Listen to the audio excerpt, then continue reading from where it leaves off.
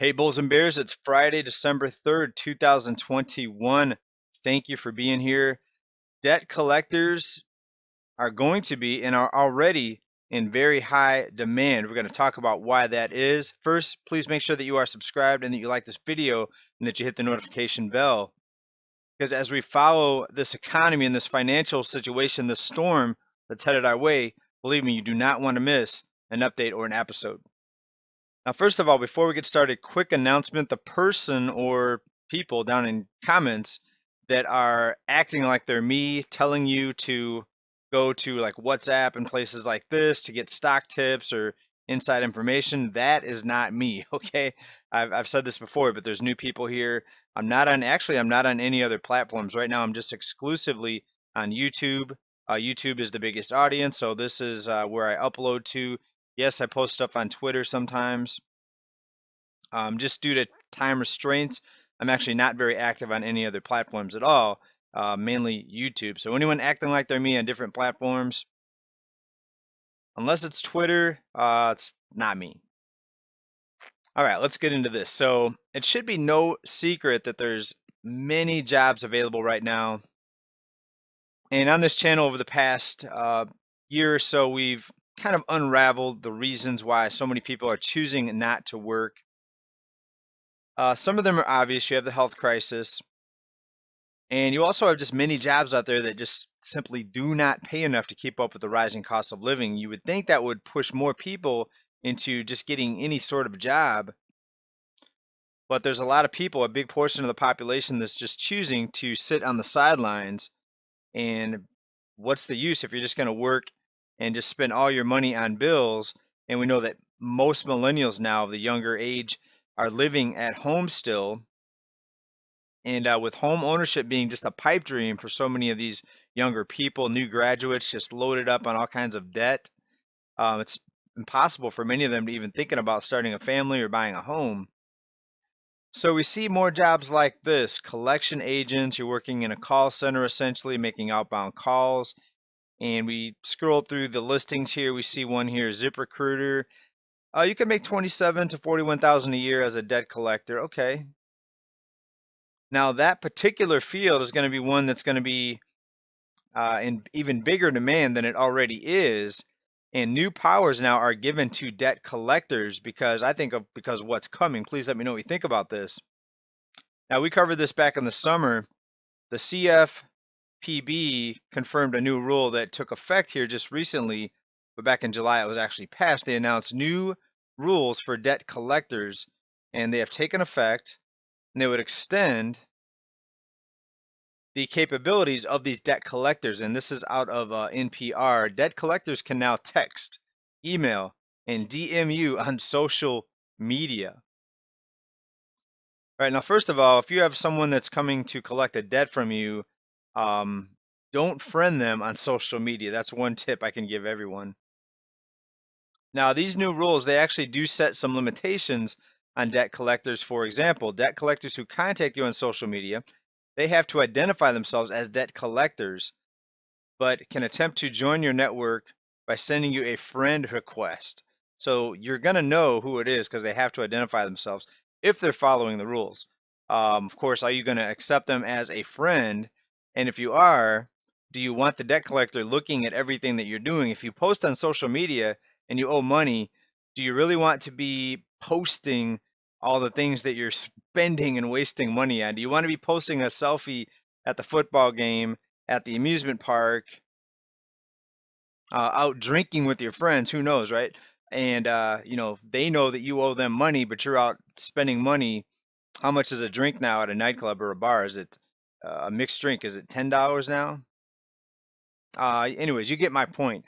This is pretty insane to have debt collectors try to contact you on social media.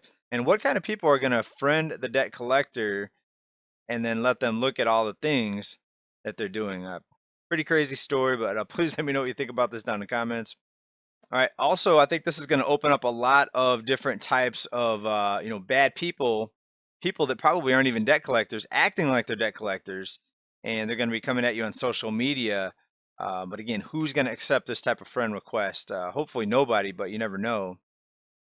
right? Or again, maybe you're going to do it, accept the friend request just to taunt them and show them all the money that you're wasting, right? Maybe you can post a picture at the casino, you're gambling your money, but yet you can't pay your minimum credit card payment.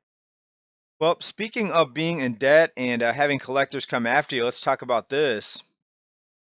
Recent story here out of MarketWatch. I'm 65 and can't retire because I have 80K in student loans, $80,000 in loans. How can I get out of this debt faster? 65 years old. You should be enjoying your life right now at that point and not having to worry about paying back $80,000 in student loans.